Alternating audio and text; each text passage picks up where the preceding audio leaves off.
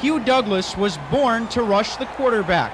From his days as a defensive star at Mansfield Senior High School to his maturation into a professional athlete, one thing has remained constant: an innate ability to strike fear into opposing QBs. In his 6th year as an NFL performer, Douglas has blossomed into one of the NFL's most revered players. It hasn't come without a price.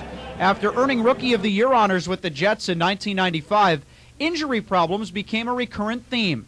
The 1998 season brought renewed hope with the move to Philadelphia and a career-best 12.5-sack campaign. But soon after came the nightmare known as 1999. Last year, Douglas's life was fraught with adversity. He battled 2 separate injuries, one which ended his season, suffered through a painful divorce, and endured the death of his father. Despite all of that, the 6-year veteran has thrived in 2000.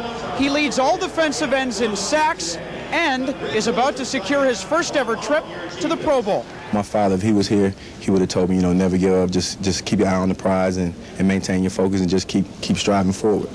Douglas turned the hardship-laden 99 season into a source of inspiration, committing himself to a stringent off-season workout program, which helped add 15 pounds to an already massive frame.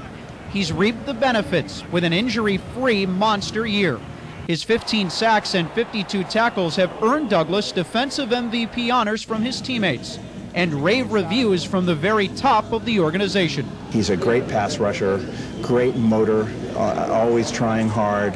He's a little undersized, and he has to make up for that with his speed and work ethic. And he's great before games because he's the noisiest guy in the locker room, and he's really, he's a point of levity.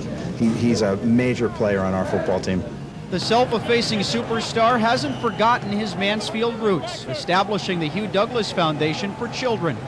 He also realizes an NFL career may not have been possible without the help of high school football coach Stan Jefferson. He really motivated me to go to college. Unfortunately, I didn't get to go to a big school, but Central State was a good fit for me, and I had fun there, and it allowed me to have the opportunity to play in the pros.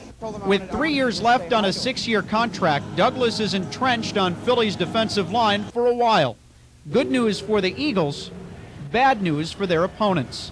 At 260 pounds, Douglas may be a bit undersized, but he possesses something more important than stature in getting to the quarterback. Desire. I think that's the biggest thing, and I think I was born a right defensive end, and that's about it. What Douglas desires most is a championship ring. Just ask opposing quarterbacks. Hugh Douglas usually gets what he wants. For Second Sports, I'm Brad Forster.